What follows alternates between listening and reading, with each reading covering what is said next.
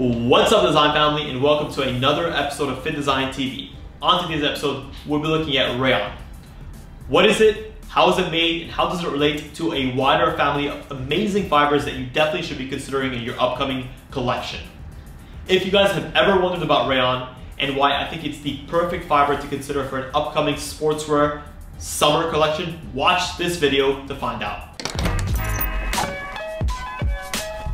Hey guys, and welcome to FittDesign TV. So glad to have you here. On this channel, we discuss all things sports fashion, graphic design, manufacturing, and technology. We'll discuss key topics, answer pressing questions, and provide actionable steps on starting your own product line. If you're interested in any of the above topics, stick around. You're in for a good one.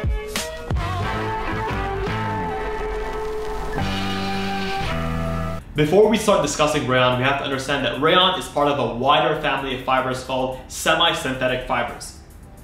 We already know that we have a natural family of fibers like cotton, silk, wool, and a synthetic family of fibers like polyester and nylon. Well, right smack dab in the middle sits our semi-synthetic fibers. Whereas natural fibers are sourced from natural materials and they're created using natural processes, we have synthetic fibers, which are sourced from man-made materials and are used creating man-made processes. We have semi-synthetic fibers in the middle, which are sourced at their base from natural resources like plants, vegetables in this case, and then we apply man-made processes in order to create the fibers that we then weave or knit into the finished textiles. Well, rayon is one of the main types of semi-synthetic fibers that we find on the market, and it's quite interchangeable with the term viscose. We have to understand that rayon is a wider term for a variety of different uses and applications, and with most things in life, our economic or our commercial applications for a type of product are not only limited to one or two industries.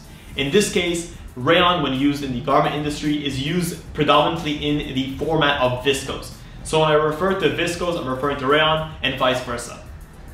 So what is rayon and why did it come about? Well, rayon came about because we needed an alternative to silk.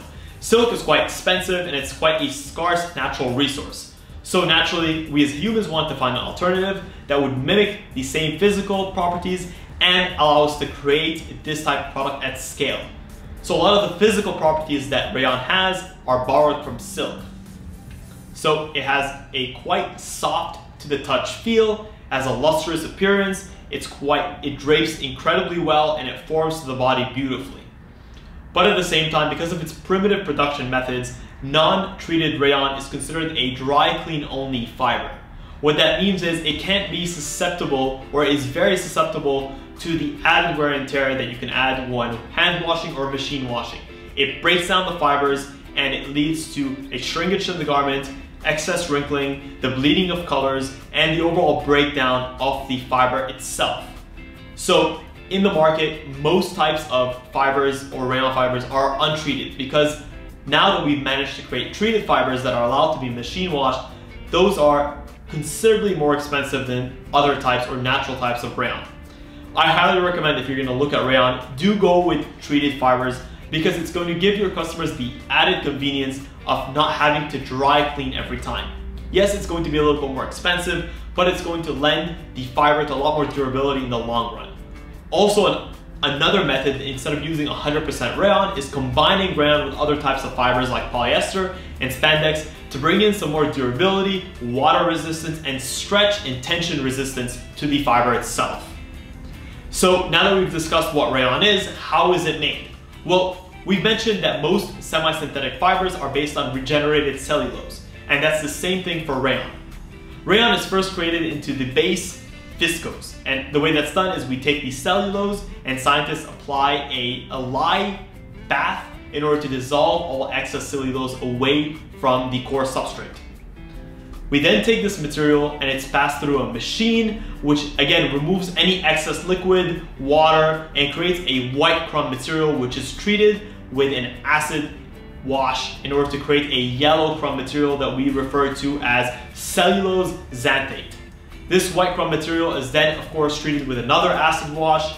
It's passed through a machine that takes out any excess air, and it's washed with diluted water in order to purify the finished product. And we then have a powder or a crumb solution that is ready to be passed into a spinneret to be turned into the fibers that are then spun or woven or knitted into the final textiles that we know and love. Now we have our viscose material or our rayon garment material. What are some of the pros and cons and why you should definitely be considering rayon? Well, we've already mentioned that you should definitely be using rayon in a treated form to allow it to have a bit more durability or mix and match it. So what are the pros? The pros are as follows, right? It's incredibly soft. It has a lot of its physical properties from silk, so it's incredibly soft. It's quite breathable. It's non-allergenic because it's based on a natural material, not like polyester. It's not going to create any excess rashing or create an unpleasant reaction with any skin type. At the same time, it forms to the body quite well. We've mentioned that at its core, in its natural format, rayon is quite a delicate material. So it does have the, let's just say, the propensity to shrink under the wash, especially if you're using the untreated version of rayon. It also bleeds colors quite easily, again, if you're using the untreated version, and it tends to really wear out over time as it begins to dry up, and it loses its softness, again, if using the untreated version of rayon. That being said, I highly recommend that you look at rayon, because when you do add it with other fibers or you do treat it with any surface finishes that can prolong its durability, it becomes a great fiber that is going to provide a super durable, lightweight, silky smooth fiber that is going to make your garments feel amazing. I highly recommend you look at this fiber for t-shirts and other lightweight types of apparel like tank tops, especially on ladies' tanks, stuff that you're going to want to be using in a summer kind of application, because it's just the ultimate fiber that's going to create an amazing sense of free flowness, lightweight, and just a silky smooth overall touch and feel.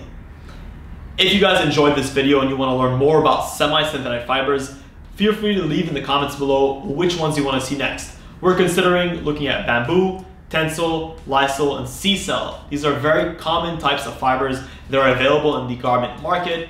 I definitely have a lot of love towards bamboo-based garments, so that's definitely something that I would love to share with you guys. If you want to see that video, let us know by smashing a massive thumbs up. If you guys enjoy this type of content, consider subscribing if you have not done so already. Thank you guys so much for tuning in to FittDesign TV. Until next time, stay awesome.